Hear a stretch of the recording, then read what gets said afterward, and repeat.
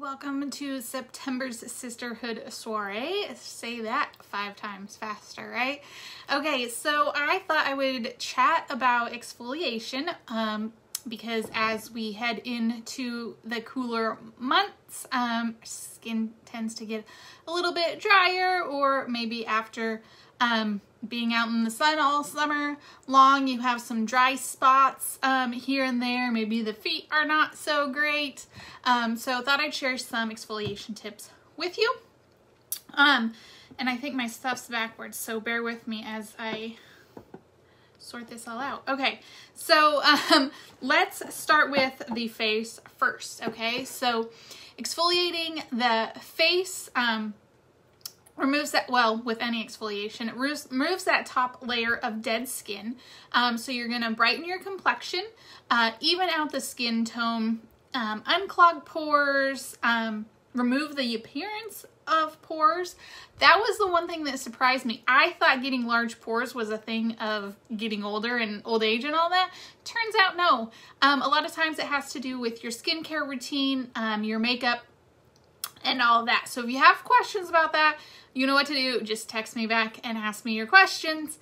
And then it can also help fade dark spots and fine lines and wrinkles. So I'm going to share my favorite, and that is the microdermabrasion cream. Use it 1 to 2 times a week. Some people use it 3 times a week, but just check your skin, okay? Because we do want our skin to be able to rejuvenate. So we do want to give that kind of day in between, or 2 days in between exfoliating, okay?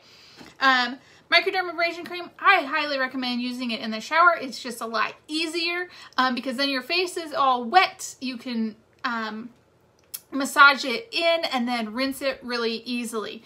Really recommend if you have the facial polish that has those jojoba beads. That's really good in the shower because it's a lot easier to get those beads off in the shower than it is while at the sink.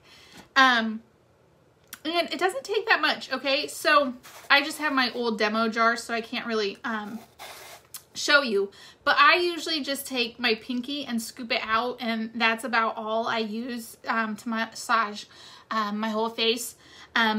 Really a fine, gritty, super gentle though, okay?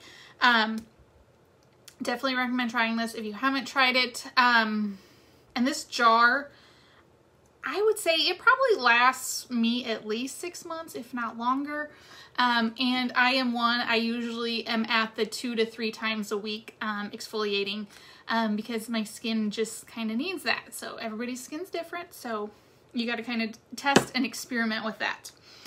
After exfoliating, you always want to put on some kind of moisturizer. My favorite, coconut rehab cream. But pick the one that's right for you. We've got lots of options. So again, if you're not sure the right facial cream, you just text me back. I am your personal assistant here. And the other thing, sometimes because we are changing seasons, for most of us where we live, sometimes you do have to change your facial routine, or sometimes your moisturizer, kind of depends. Some people have to do the whole switch over and some just do pieces and parts. So if you have that where you're like, why is my skin acting funny? Well, it could be with the change of the seasons there. Okay, now let's talk about from the neck down. Now you can definitely use the microdermabrasion on your neck if you'd like. Otherwise, you can go with our body polish, the Revival Body Scrub, formerly known as the Espresso Body Scrub. Oh my gosh, that stuff's so good. I haven't ate any of that for a while. Do I need to eat some? I don't know. And then our latest is the Sedona Spa Body Scrub. Highlighting this as this is bonus buy for September, so you can get a mini spa set so you can sample these products, or they make a great gift so you can buy them on their own as well, or you can just get the one as the bonus buy, whichever one you want to do. So body scrub, like all of our scrubs, mix it up before your first use.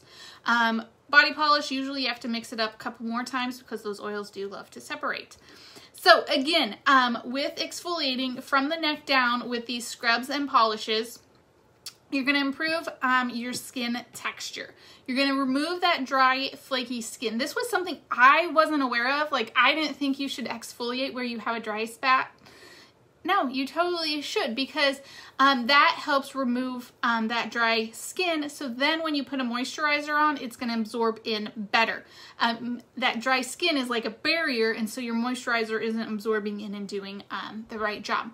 Sometimes, depending on the spot, you might have to exfoliate a little bit more gentler with that, okay? Again, on your skin, it can help reduce those pores. Can also prevent breakouts. So, you know, some people struggle with the acne on their back and shoulders, so exfoliating that area is really good. Except for, I will always mention, make sure you are using a good shampoo, because if you're not using a good shampoo and you have those breakouts, they could be connected. Same thing, it's going to even out your skin tone. As I mentioned, help that moisturizer absorb in better. I didn't mention with this, but also exfoliating your face can help your makeup look smoother and like not to get the cakiness and all of that jazz. So tons of benefits for exfoliating. From the neck down, you're going to want to do that 1 to 2 times a week. And if you know, our body polish is like everybody's favorite before you shave. So there's an extra tip. Lots of other uses for the body polishes and scrubs as well. So if you haven't seen that, just text me back and I will get those tips for you. So I hope this was helpful and you learned something new. If you have any questions, again, text me back and I will assist you with that. Thank you so much for being here and look forward to sharing some more tips with you. All right, bye.